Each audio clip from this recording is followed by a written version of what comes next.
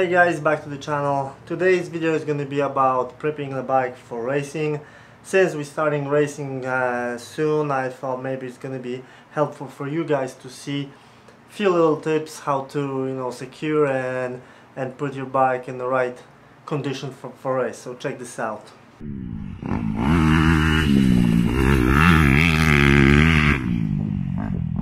First of all, motocross is an intense sport. Crashes are very often, so we are wearing all kinds of protection gear, braces, boots, helmets, all kinds of stuff to protect ourselves, but basically bike needs some protection too. I think you don't have to go too crazy about protect everything, but protect something that can give you a DNF pretty quick and something that's really expensive to replace. In this case it's a radiator. I have those radiator braces. From my experience, they saved the radiator a couple times, and radiators are pretty expensive, and they like the damage of them might ruin your day or race very quickly. So that's like my number one go-to when it comes to protecting a bike from the crash.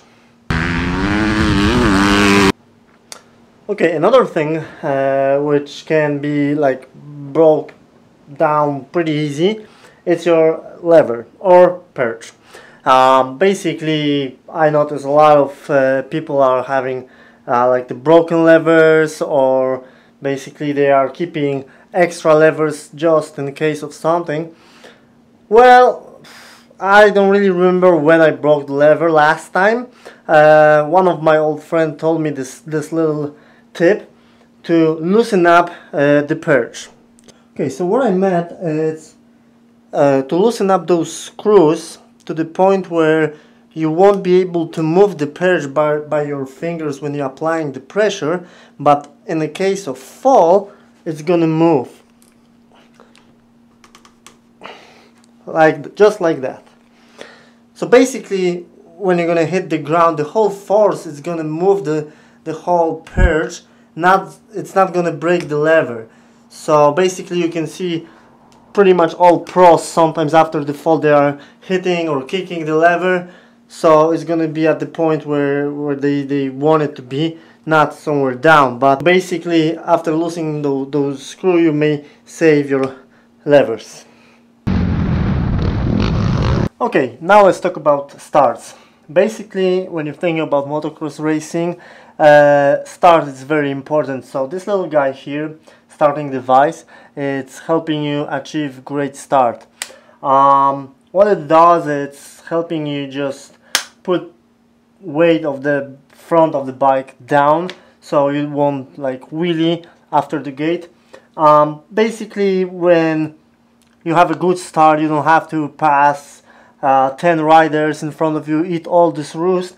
Your life is way easier if you have like a clean track in front of you. You don't have to worry about passing and stuff. So that's very good thing to invest, because it's gonna help your life when you're racing a lot. When you're like going on the track just for riding, like a weekend warrior without racing, you don't need that stuff, so forget about it. Handguards. Basically, handguards are not supposed to protect your hands from falling or levers and stuff. They are protecting from the roost. So on the tracks where there's harder surface with rocks and stuff, you may get like rocks, like you can get hit by a rock in your finger or something, and it's going to be really painful. Maybe it's not going to give you DNF, but it's going to be difficult to race at your normal pace as you're racing with normal speed.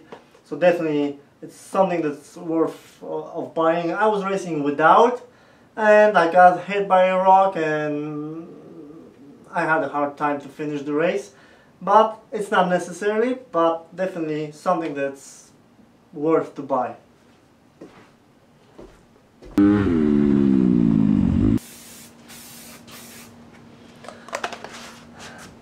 So that's one bonus tip. Basically, I'm using silicone spray to have like greasy kind of nice brand new look.